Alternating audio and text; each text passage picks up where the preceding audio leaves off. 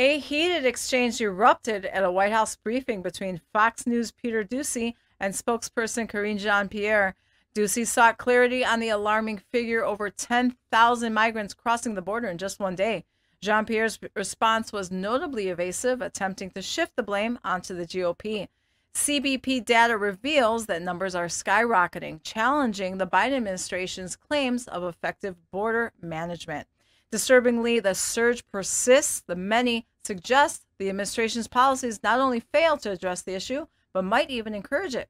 As concerns grow about safety, health, and economic impacts, it's evident that urgent, effective action is needed. This isn't about politics, it's about protecting our nation. Dive deeper, get the whole story by tapping the link in our bio.